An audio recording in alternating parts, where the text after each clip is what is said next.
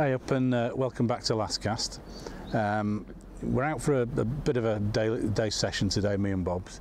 We're going to do the canal. The canal actually connects into the river, so we're going to go all the way around it. So we're going to start off here, work down the canal. We're after perch as usual this time of year. You know, we don't fish. You know, pike's our passion, but we don't fish for them in this sort of weather. So we're going to fish down here. We're going to, basically what we're going to be doing is our usual style, which is using the little Mepps Aglia longs, size 1s, possibly 2s, fish it down, fish it round. What we're also doing is I've brought along my sort of drop shot gear as well. And areas like this, where you've got high, straight canal banks, you're going to struggle to fish those with straightforward sort of Meppses, etc. You could probably fish them with jigs on the bottom, but something like this, you know, locks and straight down banks, they're perfect for having a go with the old drop shot. As I say, we don't tend to do it too much, but we're going to give it a bash today. I'm going to use a couple of different types of drop shots. When I get that hook out on my leg, there we go. I've got a little box here, little selection. We've got the little pink worms, which I tend to like to use quite a bit, onto that, and then we've got just some little imitation fish, and then the usual sort of chartreuse, etc., and a few of the small white capitos. So I'm going to start off probably with one of the little pink worms on from that point of view. The setup pretty straightforward, fluorocarbon hook into the middle. I think, as I mentioned on one of our previous videos, what I do is the first thing I do is I tie the hook in, and I use a Palomar knot. The reason that I do that first is it depends on which way up. You can see that sitting on the line with the hook up, so then I'll go above that and I'll put my hoop in, should I say, to connect to the main line, and then the other end you put your weight on. So always tie that end first, and it literally is it's like bait fishing. You'll just hook it onto the tip there, attach it to your line, and then off you go. So literally what I do is, in this instance, normally if I had a trace on, I'd probably take it off, but as we're going to be going between the two principles, I'm just literally hooking it onto the bottom of my trace. So as you can see, there's the trace into the line, and then sort of straight down from there, with the drop shot on it. As I say, we're going to have a go at that here. We don't do it too much because we've sort of had more success with perch with the little Mepps, but somewhere like this, where we've got quite a steep bank, we're going to really struggle to get in close to where the perch are with a Mepps. But again, even though we've got probably 12 foot to the water here, it's okay to fish there, but we've got a splot down the bank here whereby, you know, we've got a foot to the water. So any fish that we catch in this area that are not able to be just lifted, then we just bring them around here, net them, and then obviously when we're putting fish back in, you may see us walk off camera, but we'll be going down to the bottom here to put them back in. You know, you don't want to be throwing them from 12 foot into the water. If you don't have access to get the fish back in safely, then don't fish the spot. It's as simple as that. So we've got a couple of setups. My setup is, you've seen it before, it's my sort of drop shot and light weights, etc. It's not the one that I was using last week, the salt setup from Savage Gear. This is it's a black Savage 7'4", and it's a drop shot rod. 2 to 12 pound casting weight, so nice and easy. It's also got the luminous tip on, which you know I like from that point of view. Little Shimano 2500 reel, and I think that's 20 pound braid from that aspect. Again, goes without saying, if you're fishing with spinners, etc., then stick a wire trace on. That's the reason I've left the wire trace on, so I can just, when I've decided I'm not using the drop shot anymore, when we probably get into the body of the canal or the body of the river, I can just unhook the drop shot off there, the fluorocarbon, and then you know, I'm straight into the Meppses. Those wise, as I say, we'll be using what we normally do, the tiny little size 1 Aglias, but the long blades, again, I don't know if you can see that, but I've shown you them before. Size 1, they come in like a coppery colour silver, and gold. Silver seems to be the better one for us, but I think that's just because you get a bit more flash on it from that aspect.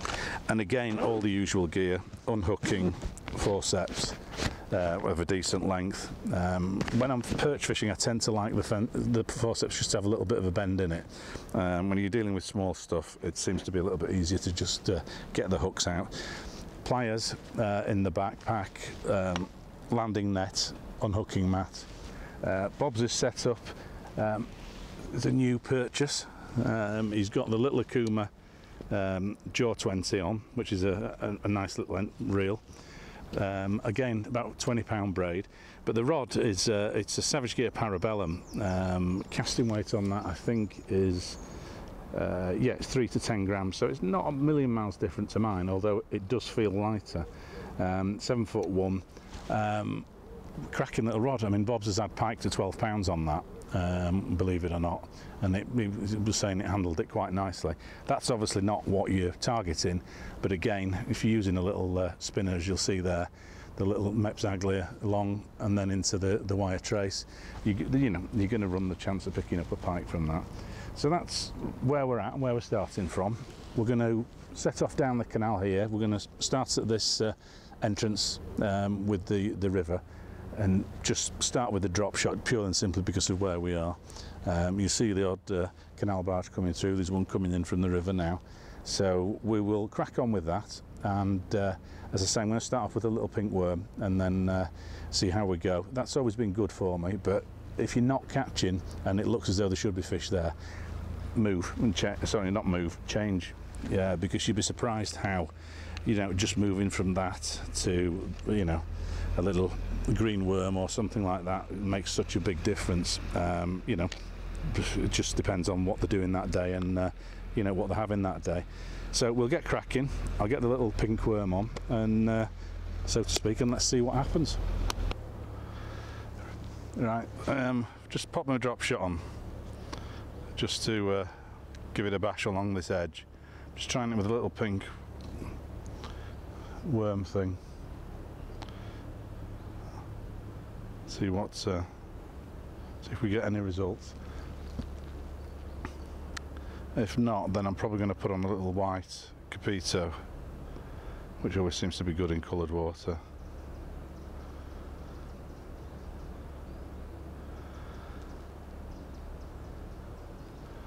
And the water is very coloured.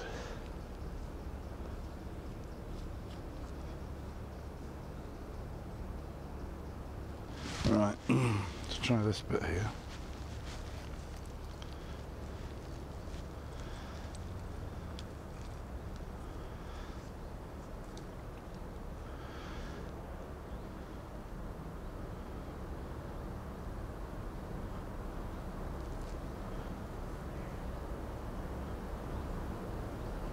Just feeling my way along the bottom here.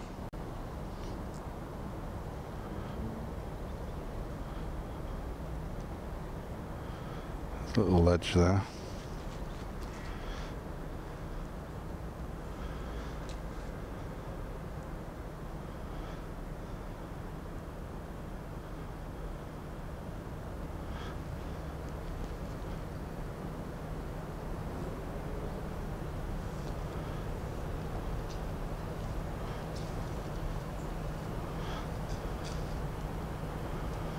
Right.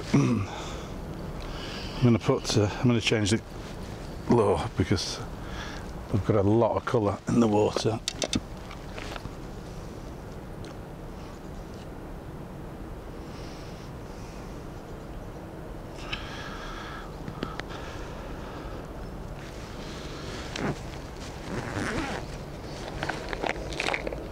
Just a tiny little white Capito. I don't know whether you can pick that up, but that literally is all it is.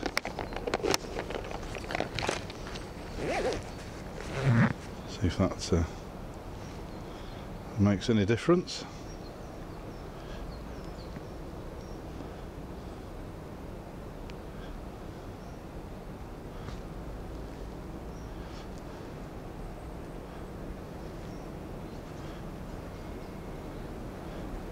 There we go.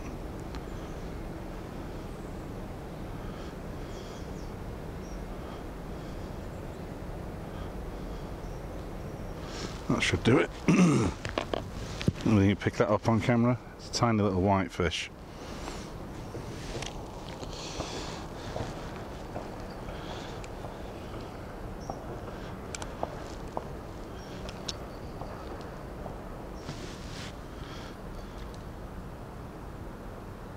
Oh, and we're in straight away. Amazing what a little change makes. When it's a decent perch. Let's get it up. That was amazing. Amazing. Change of colour. Didn't even hit the bottom. Beautiful perch.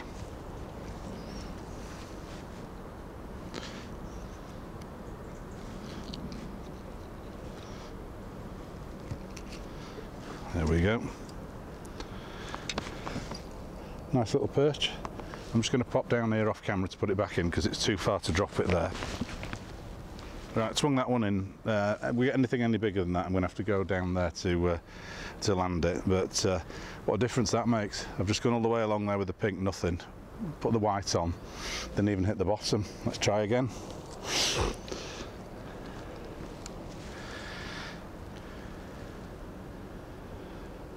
Just putting a bit more action into it because I think they're taking it on the way down.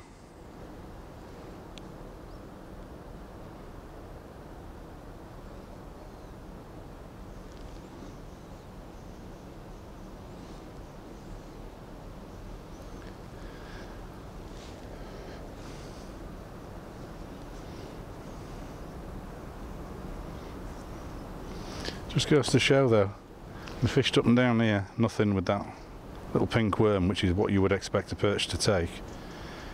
You put on a pure white, very unfish-like little capito, and bang.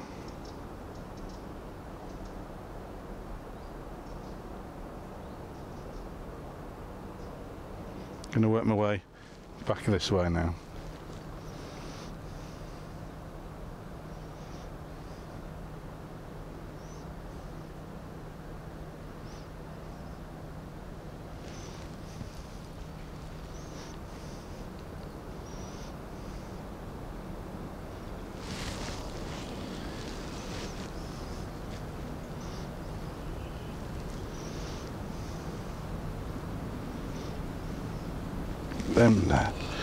Oh, that was a good bite.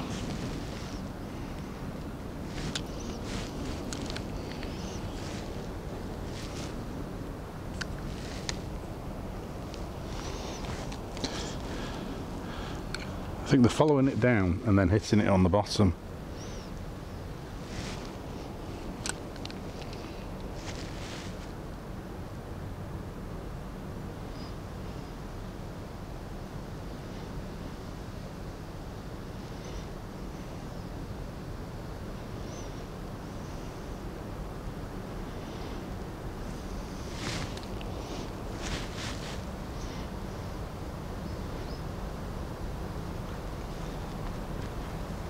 Going to work my way down this bank now.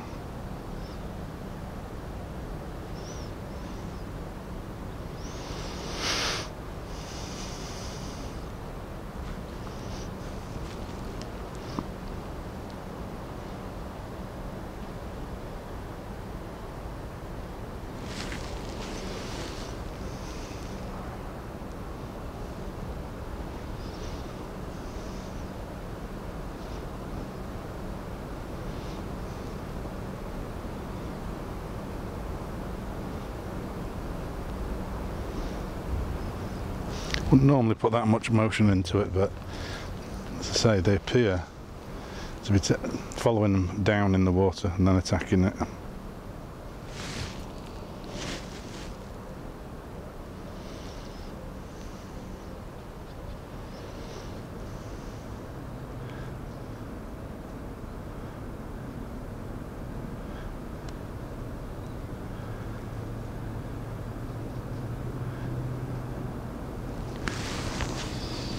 Oh, and we're in.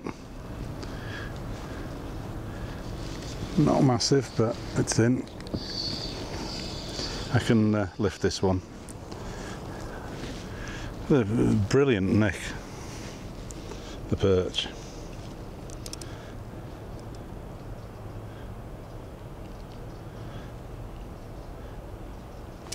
Again, I don't want to drop it from this height, so I'm going to put it in behind the camera.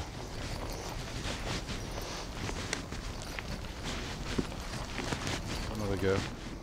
It's like if you're fishing these sorts of spots, it's always a good idea to just pop your drop shot gear in with your little spinners, because as I say, something like this where you've got a bit of a drop, it's perfect for drop shotting, because anybody else that's not drop shotting is going to struggle to catch anything because you couldn't realistically use a lure properly.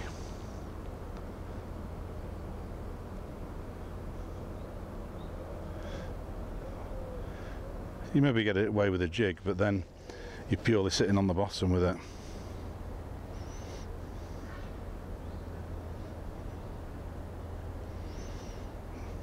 Whereas with drop shotting, you can set it to whatever depth you want in the water. Got a boat, a canal barge coming through. You can see with the current.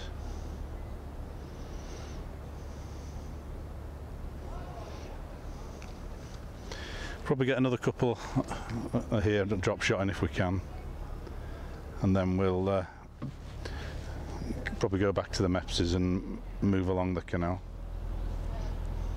Quick, grab his line, is it alright? Catch it.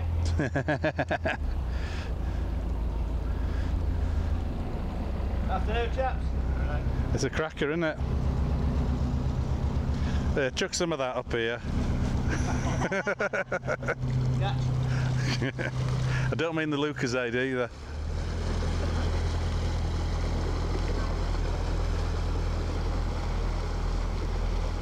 Right, we just had barge go through. Let's see whether that's done anything. Sometimes with perch you can actually turn them on because it messes all the water up and just gives them a little bit more confidence.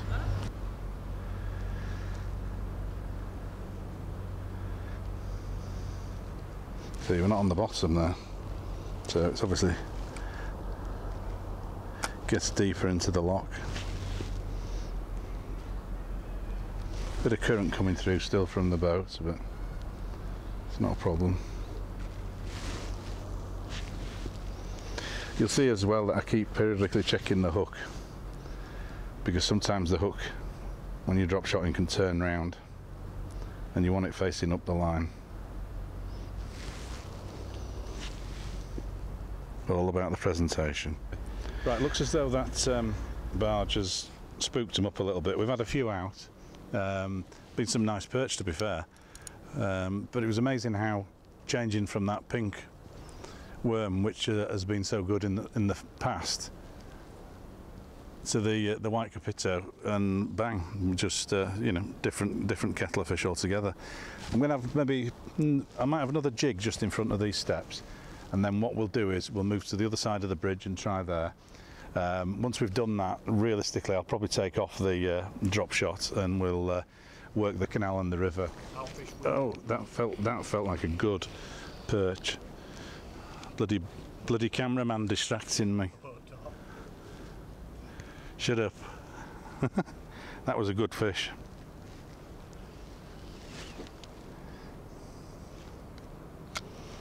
Perch again, you can tell by the bites they're not as violent as the pike.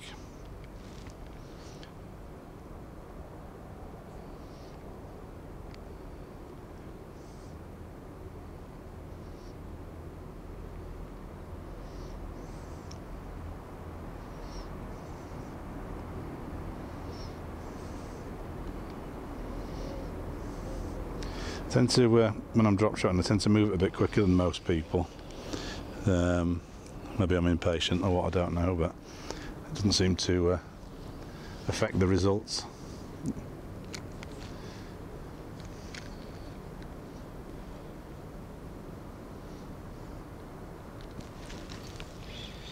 Yeah, we're in. It's not the one that I had on earlier, but it's another little perch. There we go. Only a small one, but nonetheless, beautiful fish. They're in cracking order, these. I'll pop it in, as I say, off camera, because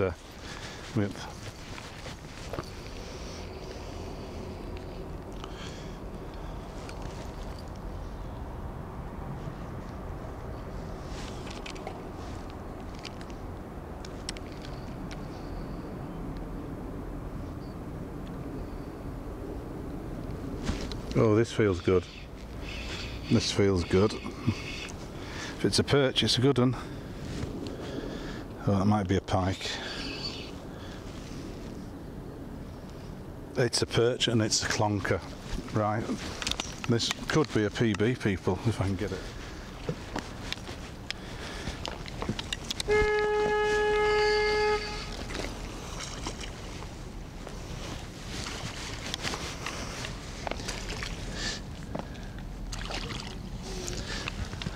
Yes. Right, we've got the mat and the scales. Let's have a look what we got. I think this is probably the biggest one I've had on drop shot. That's a nice fish. Let's get the hook out.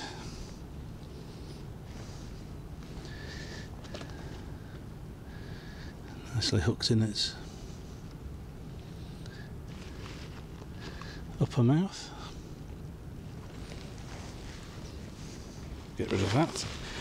Right, we'll show it to the camera and then woohoo! That's the one I felt. Nice fish, beautiful fish. Probably the biggest I've caught drop shots in. Let's just put it in the water for a second while we just get the scales. Right, that was a cracker. That's a PB for me on drop shot. I mean, my actual PB is £5 dead, but on drop shot that was cracking sport and fun. I knew it was there because I'd had that hit before I caught that littler one, and then that came through. But again, you can't fish somewhere like that with that kind of depth unless you've got somewhere like this. One, to land it, two, to put it back safely. So you've seen me walking off camera to put the fish back. That's because we're coming down here and putting them back in properly rather than dropping them, 12 foot into the water. So I'm running out of capitos. I think I've got one left. Let's get that on and see if we can catch ourselves another one. Maybe the mother or father of that one. But that's the biggest perch I've ever had on drop shot, so you might be seeing me drop shot a bit more. We just had a beauty there. As I say, PB for me, drop shots in. I'm down to my last capito. What you tend to find when you drop shots in is that because you're hooking them on like bait, when you catch a fish, it's not that the fish is eating it, it's what's happening is in the fight, the bait's coming off. Like if it was a worm, it's going to come off. So you need to take a few with you. I didn't think these would be good today because of the brightness, and I only brought 4, and we're now on the last one. We're going to spend a little bit more here for obvious reasons, and then we'll get wandering off down the canal and the river and see what we can do. So let's try again. Right, we're going to move over to the other side of the bridge here, so we're actually moving into the mouth of the canal now and just see what happens there. Right, I'm going to take off the drop shot and I'm going to put the MEPS on because we're in the canal now.